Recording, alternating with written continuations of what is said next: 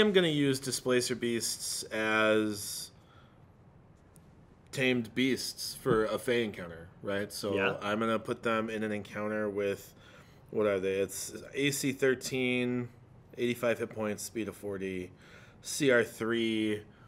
I might put them in an encounter with an 8th level party with probably 3 Displacer Beasts and a Night Hag. Is the Night Hag, are they like her pets? Yeah, they're her pets. What's the Displacer Beast's challenge? I mean, what is it best at? Displacement, not getting hit. Yeah, so that's the big thing is Displacer Beasts, you always have disadvantage on attack rolls against them because of displacement. You can never tell really where they are. So that's gigantic, dude. Yeah, that's huge. That is. Yeah, that's now, why they're here's a a CR3 question. and yours was a CR2. Nerd game meta moment. Yep. Let's say though that I cast Fairy Fire on them. Is it now canceled out? Yeah. So Fairy Fire would cancel out their displacement disadvantage component and just give you regular flat roll. But keep in mind, that doesn't eliminate the disadvantage flag. So you're still dealing with... You have disadvantage to Fairy Fire them? Or no? No. Because that's a save. Okay.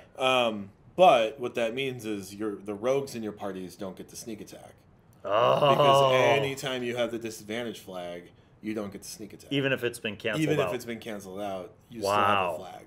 So the Night Hag has these 3 sweet pets, her kitties, right? And she's tricked the party somehow, and then when she's ready to kill them, she has the beasts pounce. Right. And maybe they look like cats or pet dogs or something. Where did you get the 8th level component? Is it because you're sending 3 of them? I'm sending 3 of them, and I think the Night Hag is a CR7, but I don't know off the top of my head. That would be a tough encounter. Yeah. So, and like based off the encounters I see in hard books, it's usually a slew of lower level things because it's all about bounded accuracy and outnumbering more so than outmighting. So excellent. I would say 8th, and I would say like it's whether it's a challenging encounter or an easy encounter.